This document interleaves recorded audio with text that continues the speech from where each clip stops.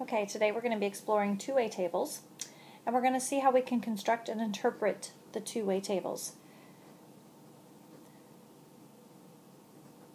We know that a frequency is the number of times an event occurs, and a two-way table will show the frequencies of data that is categorized two ways. The rows indicate one categorization, and the columns indicate another. So let's look at the first example.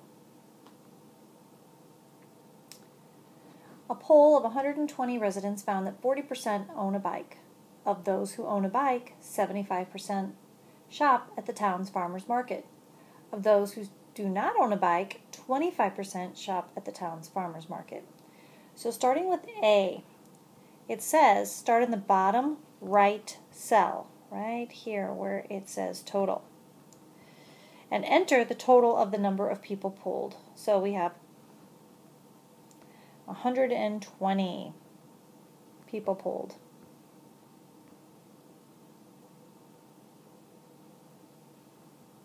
Let me put that right here. Fill in the right column. So we know that 40% of those polled own a bike. So 40% of 120, right, 0.40 times 120 is 48. So this number is 48. And then we also know then if 40% own a bike, 60% do not own a bike, but we could also use subtraction. So 120 minus the 48 gives us the last number of 72. Now we have some information. We know that the total number of people owning a bike is 48. The total number of people not owning a bike is 72.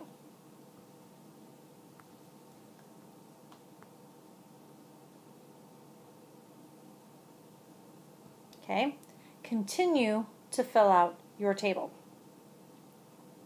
So we know that if we fill in the top row, that 75% of those who own a bike also shop at the market.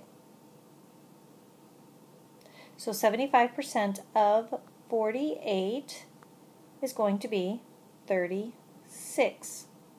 The remaining bike owners do not shop at the market. The number of bike owners who do not shop at the market is 12.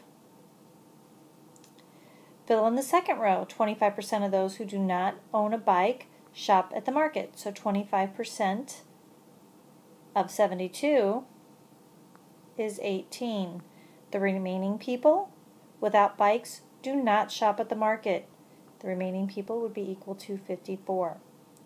And then you fill in the last row by adding the numbers in the first two rows to find the total number of people who shop at the farmer's market and do not shop at the farmer's market. So by now, you should have the table completely filled out.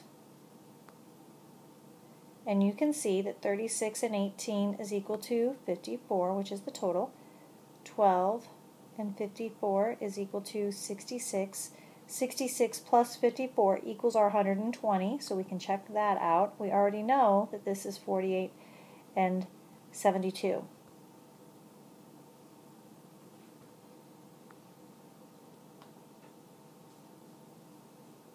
So it wants to know what percent of all the residents polled shop at the farmer's market. Well, since that number is 54 over 120, it's about 45%. And how can we check that we filled it out correctly? Well, the last number in each row or column will be the sum of the other numbers in the rows or columns.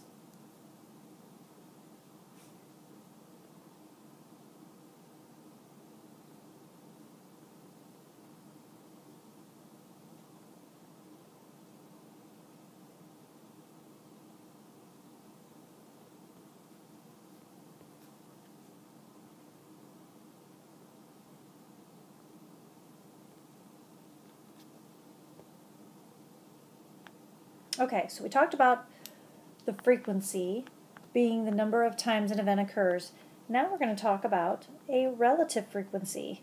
The relative frequency is the ratio of the number of times something occurs to the total number of events. So the relative frequency of bike owners who shop at the market is 36 to 120, or 30%. You can use the relative frequencies to decide if there's an association between two events.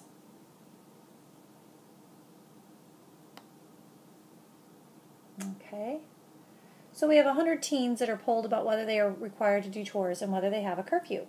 Is there an association between having a curfew and having to do chores? So the table's already filled out for us. So let's look at these relative frequencies. What's the relative frequency of having to do chores? You look at the total number of those that have to do chores. We put that over the total number of students. So we get 20%. Find the relative frequency of having to do chores among those who have a curfew. So, in this case, we're using the total of people that have a curfew, and we want the number who have to do chores, which is 16, or 50%. So now let's compare them. So comparing the relative frequencies of those that have to do chores, 20% of the total, to the ones that have to do chores that also have a curfew, and you see that there is a correlation. There is an association between those students. Because students who have a curfew are more likely to have to do chores than the general population. So is there an association between them? Yes. The relative frequencies show that having a curfew makes it more likely that a student will have to do chores because 50% is greater than 20%. So, the relative frequency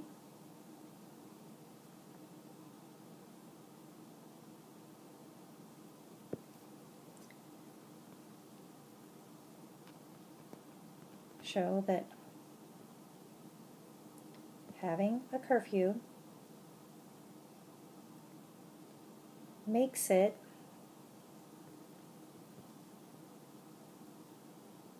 more likely that a student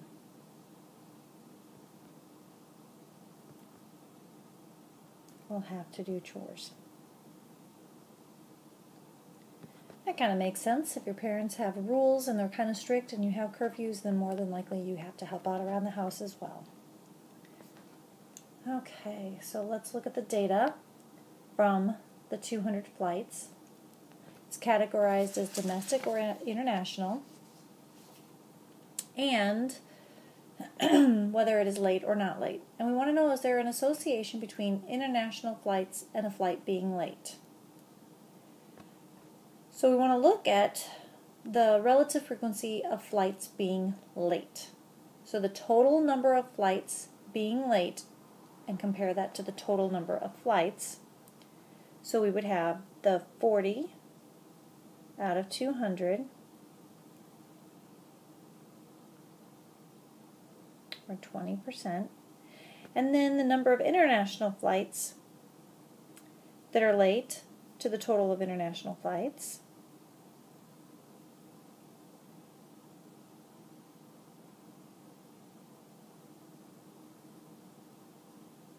Is also 20%. So let's compare them. Are international flights less likely, equally likely, or more likely to be late than flights in general? And the answer is equally likely. So there is no association between the relative frequencies, and they're just as likely to be late as any other flight.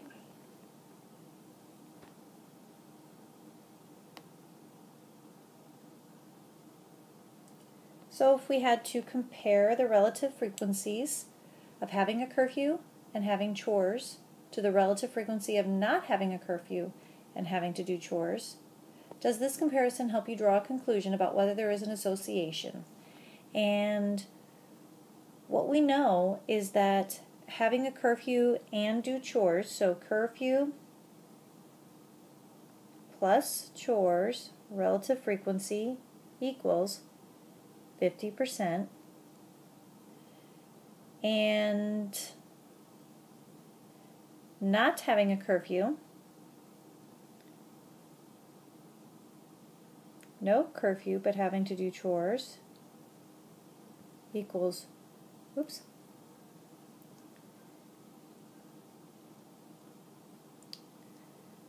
6%. We're going back to that table in example 2. So yes, there is an association.